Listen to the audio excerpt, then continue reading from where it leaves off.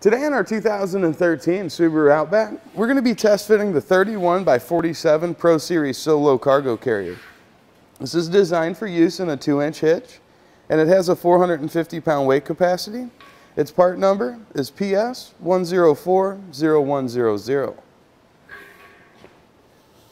To begin our test fit, we're going to slide the shank of the rack, or the carrier rather, into the receiver tube of our hitch.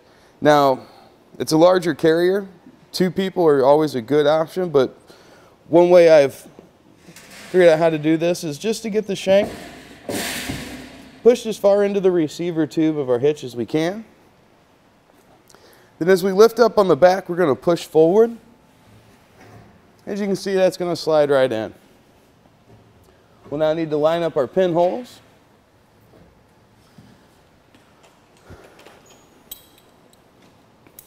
Then we'll slide through our standard pin.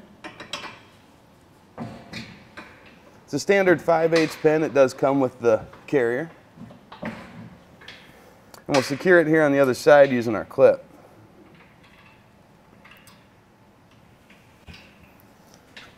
At its closest point to the rear of the vehicle, carrier's just over 8.5 inches away. It offers about 13.25 inches worth of ground clearance.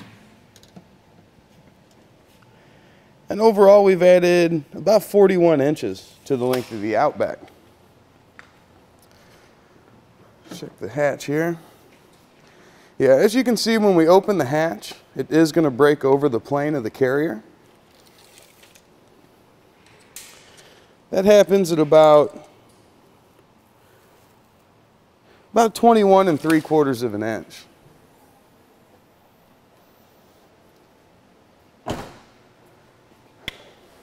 The exhaust on our Outback is a single outlet. It's here on the driver's side. It's pretty far under the rear of the car, and it is turned downward. That shouldn't have any kind of effect on heat-sensitive materials, but just so you know, it is located about 15.25 inches away from the front of our carrier. All we've got left to do now is load it with gear and we can hit the road. And that will complete today's test fit of the Pro Series Solo Cargo Carrier, part number PS 1040100. Now let's show you what it looks like in action going through our test course. We'll go through the slalom, the alternating bumps, and the solid bumps. Here on our test course, we'll start by going through the slalom. This is going to show us the side-to-side action. This simulates turning corners or evasively maneuvering.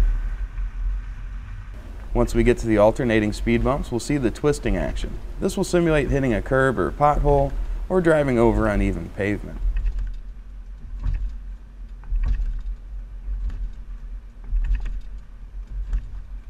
Once we get to the full speed bumps, we'll see the up and down action. This will be just like driving in and out of a parking lot, parking garage, or driveway.